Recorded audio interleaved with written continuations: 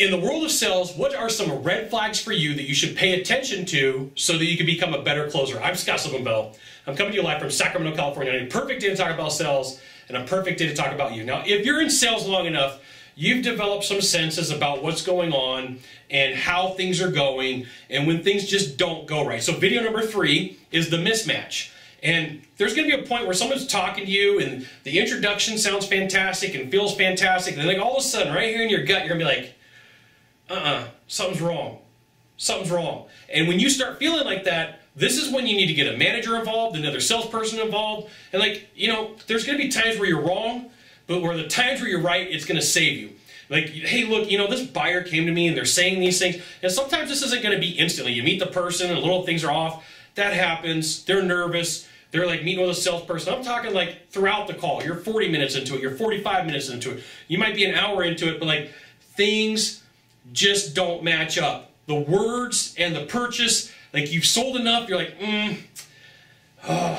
You know, I met one time with a guy and I got to the house, I was doing in-home sales, and there's very specific things and tools in the heating and air world that can be used in other industries, but they aren't, okay? So I go to this guy's house. He lived in like a 2,100 square foot home here in Sacramento in the area, and I go to open the closet where the furnace is, and there's cutting torches, so the brazing torches, and then there's also vacuum pumps. Now, all right, I could see that. There might be an industry that you might use those in.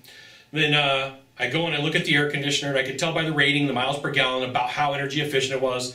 Then I go inside and we start doing discovery mode, and I look over in the corner, and then on the stairs, there's buyer's manuals for like if I was in the industry for equipment. There's 2 major manufacturers that are sitting there on the stairs.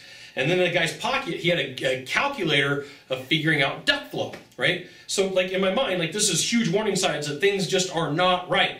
So I asked them a question. I'd say, hey, tell me about what your energy bills are for your home. Tell me where you leave your thermostat. And they said, well, we leave our thermostat at 76 and our bills are about 80 bucks a month. Now, if you're in the trades long enough, you know that that's BS. There's no way that's going to happen. That bill should be around 220, 230 bucks at that time of the year for the cost of energy. And I call them out. I say, hey, time out. Things just don't match up. You're asking all the wrong questions. You've got stuff here from manufacturers. Like you are a company. What company do you work for? Who do you work for?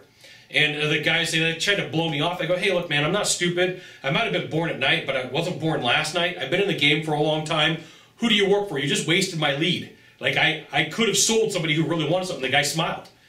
And he goes, well, I'm going to call your office and complain. I said, dude, let's do it right now. I got speakerphone. I got a limited minutes. Let's make this phone call. I don't have a problem. Turned out he was a competitor, right? There's things that your competitors do to try to find out what you're doing for your presentation that, like, it's not going to feel right. That's just one example. There's a million other examples.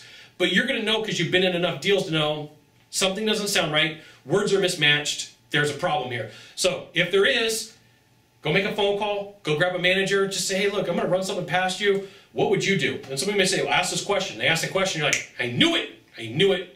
Red flag. So there you go. You got one thing to do from here, just one thing. Find the subscribe button and click on it every time I send out a video. You'll get an update. It says Scott Bell Consultant sent out a fantastic video. You should check it out, which you should. We'll see you soon. Aloha.